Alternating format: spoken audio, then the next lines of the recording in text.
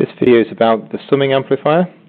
Here is my summing amplifier circuit. It has two inputs, VA and VB, which I'm going to control with these potentiometers. This one for VA, this one for VB, and the voltage is shown on my voltmeter here. The two voltages are added together and they give me an output voltage, Vout, which is just here. And I've got my circuit built at the moment with three 100k resistors. Here's the feedback resistor, here are the two input resistors just here. Now my gain equation, well, it's not really my gain equation, my output voltage equation looks like this. The output is negative when the inputs are both positive. You have a feedback resistor, input resistor RA, this one just here, input resistor RB, this one just here. Rearranging it looks a little bit more messy. I get that equation there. And for the values that I've got on the circuit board here, I get minus Vout is 100k over 100k times VA plus 100k over 100k times VB, and you think, oh my goodness, what a mess. But actually all the 100k's cancel out, and I should find out that minus Vout is just VA plus VB. This circuit should add the two voltages together, give me the sum with a minus sign. Let's see if it does. I'll change VA first. So VA becomes 1 volt and Vout is minus 1 volt, so that seems to work. I'll change VB, try and get that back to 0 first. I'll change VB, it becomes 1 volt. My output is almost minus 1 volt. But if I now make them both 1 volt,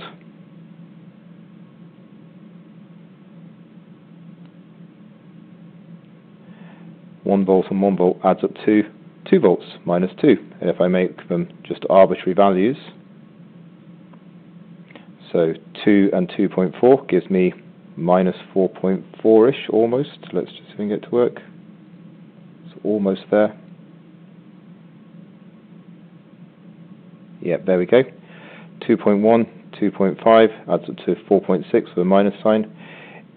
If I make one of them negative, then it adds up as you might expect.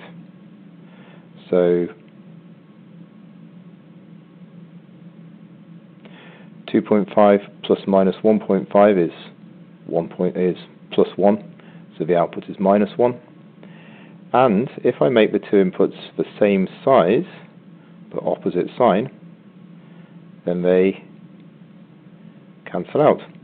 Plus 2.5 minus 2.5 gives me 0. So my summing amplifier is adding up my two input voltages to give me my output voltage with a minus sign. Now it's not necessary to use the same value resistors, so I've rebuilt my circuit. I've made VA, RA, 33k, there it is.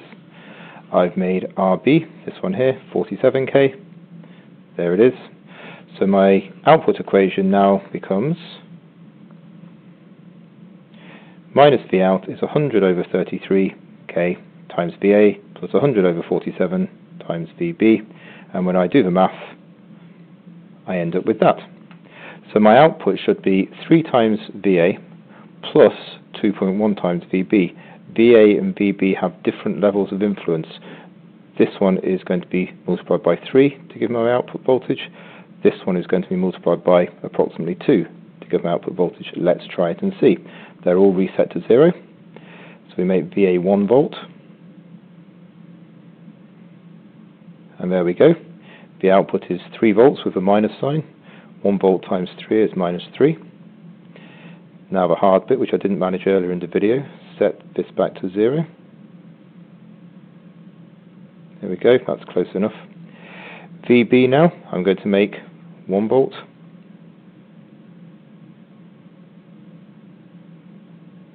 And you see the output is minus 2.1, minus 2.0. It's probably due to this bit here being added on.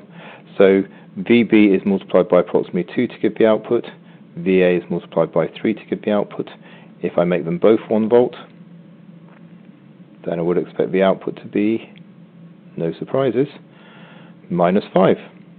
Well, minus 5.1 ideally. 1 times 2.1 plus 1 times 3, minus 5.1. And there it is. If I change VB, the output changes. Notice how changing VB does not affect this voltage here.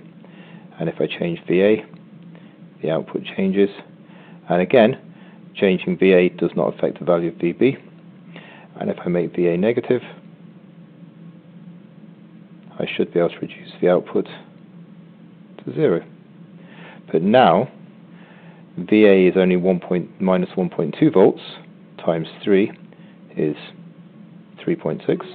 VB is 1.8 volts, times 2 is 3.6. These two cancel out to give me almost 0 again. It's a summing amplifier circuit. It's fantastic.